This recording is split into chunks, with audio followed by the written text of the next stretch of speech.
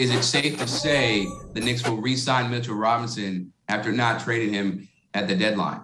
What I think on that is, and I'm not sure about anything, I don't know anything about their plans right now for Mitchell Robinson, but what I think is, if you have Mitchell Robinson and you know more about him than any other team in the league, right, if you're the Knicks, and so you know his value, and I would assume you have a pretty good idea of what other teams with cap space, like the Pistons, let's say, would offer Mitchell Robinson in free agency.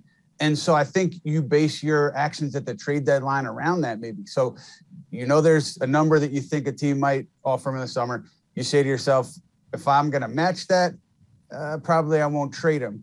Or if I'm going to look to sign and trade him at that number, I'm not going to trade him now. So I think those are the two avenues to me that make the most sense now moving forward. Either the Knicks plan to re-sign him and they have a number they're comfortable with, or they've had conversations about a sign and trade, and that's why they didn't move off of him now. If his representation is like, we want, you know, the Jared Allen contract, would I want to fork that over? Not necessarily, right?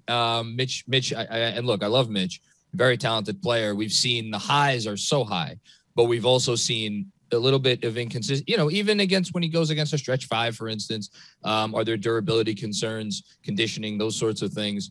So I think the number has to be right. That said, I think, you know, there's probably a number that they could get to. And if anything, you know, exists that we learned from last summer, it's that this front office is willing to go maybe a little bit higher than what would you think would be like absolute fair value. You know, Fournier, I don't know, $13-14 million a year player. Okay, they gave him, you know, $18 million a year. So I think they'll go a little higher on Mitch. The thing that's interesting to me is, you know, he could still be signed to an extension. He could be signed to an extension right now.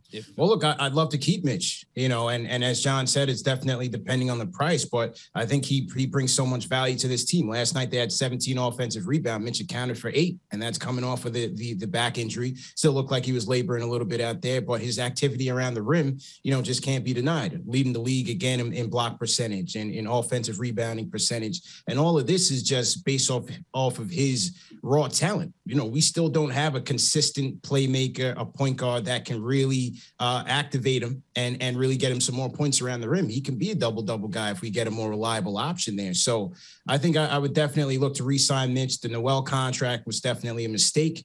You certainly don't want to allocate a ton of your assets in your bigs and especially your backup bigs. So I hope they can, you know, get from out under that Noel contract. But I would definitely look to bring Mitch back, sign him to a deal, and down the road, if there's a sign and trade opportunity to again improve this team, then you look into it. But there's no question that Mitch can help this team.